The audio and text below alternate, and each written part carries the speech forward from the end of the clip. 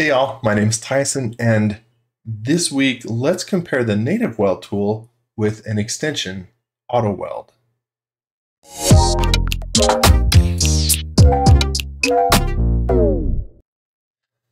So a few months back, I did a different skill builder on the native weld tool, and one of the things I want to do here is correct a little error I made there.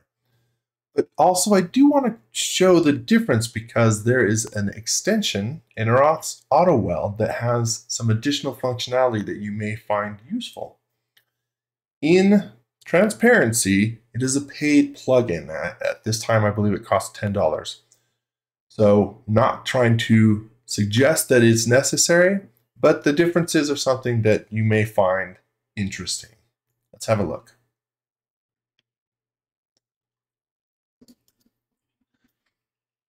So I'm going to come in here and we've got our larger than life camera, and let's create a new lens for it. So I'm going to use this path and follow me, and we've got a lens. It looks great.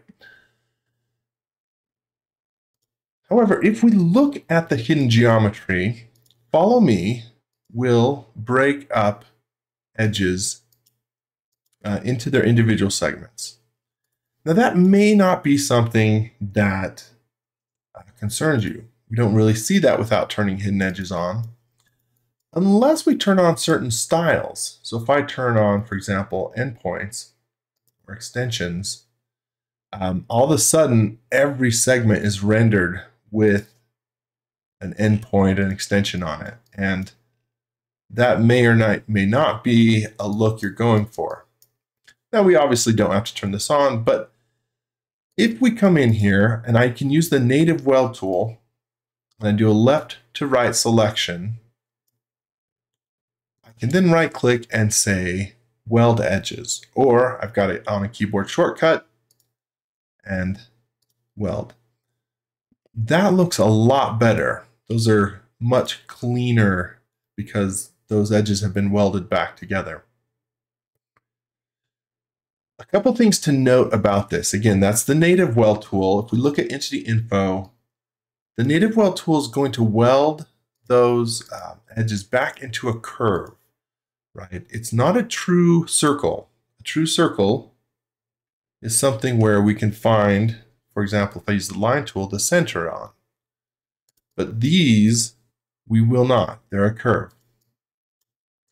Also, I did this by doing a left to right selection like this without the hidden geometry showing. If I turn the hidden geometry on and I do a selection like that, it selects the hidden edges. So when I go to weld, nothing happens because it doesn't like all those crossing edges. So if you're going to use the native weld tool, keep that in mind that you may want to keep the hidden geometry off and do a left to right selection. And then when I hit weld, you can see the weld works correctly.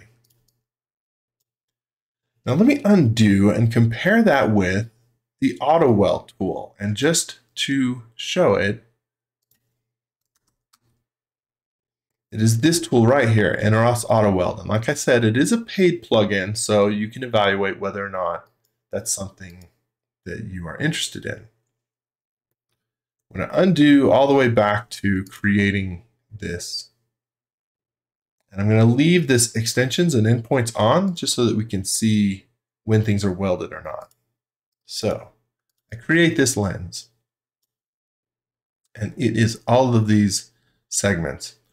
If I select all of this, even if I turn hidden geometry on, as we just saw, the native weld tool wouldn't work on this selection. But if I go up to AutoWeld and hit weld, it's going to take a moment because it's actually evaluating all the geometry. And it did weld them. It didn't matter that we had all of these other edges. In fact, it did such a good job that it welded edges in here as well. And each of these is welded back into a circle. If you remember, the native tool welds these back into curves. But if I use the line tool, we actually can see the center point because it's welded them back into circles. It will try to weld arcs back into arcs. So that's one difference between the native tool and AutoWeld, is that it's going to do a more comprehensive job, and it's going to try to weld these back into circles or arcs rather than just curves. Let's look at another example. This one, if we had this as a railing or a path of some sort, and use follow me, again, we can see this sort of rendering artifacts of the extensions because follow me breaks these all up into the individual segments.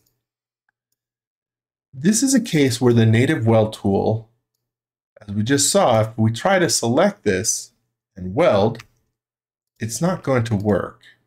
It doesn't like all of these segments in between. It might work on, for example, this, if I turn off hidden geometry,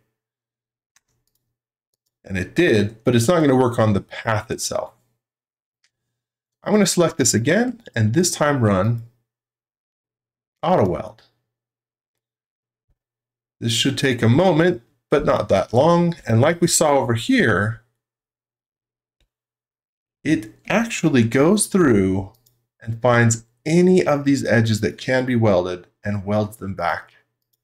So this edge, this long edge, is welded all the way along the path, and so are others. The rendering effect looks better, and that is pretty cool. Again, something you may or may not need, but it is something that is possible with Interauth version as opposed to the native tools.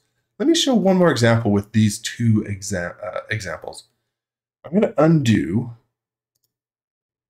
all the way back before we created these.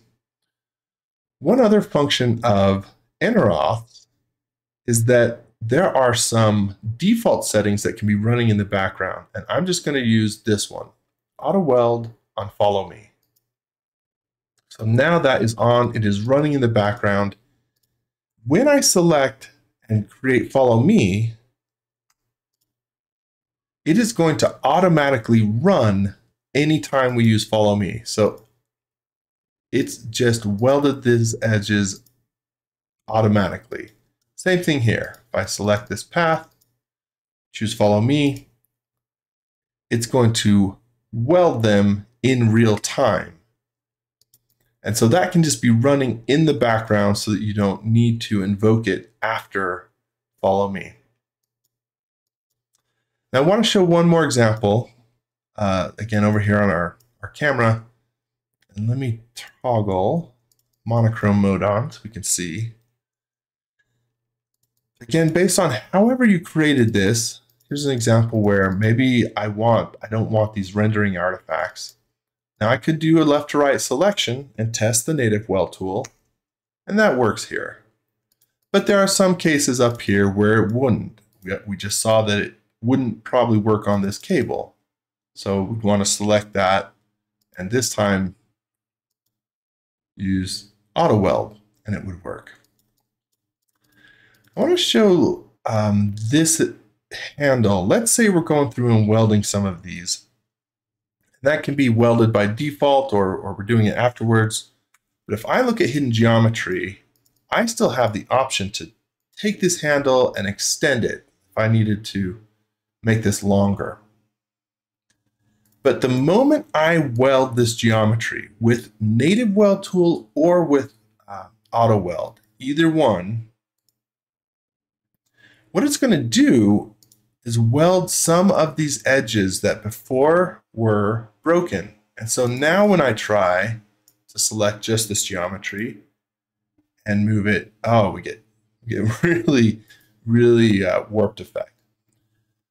This is merely to say that Weld is really cool. It's going to work and do a lot of interesting things for you. But if you find that you're trying to stretch geometry around and it's giving you weird results, that is because if you weld edges like this, it's going to mess with this notion that we could take this geometry and stretch it anymore.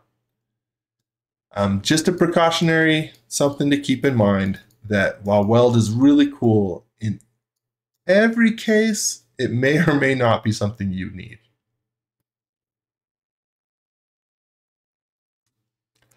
All right, that's it. Native Weld and AutoWeld. Both powerful tools to have in your arsenal. Which one's better for you?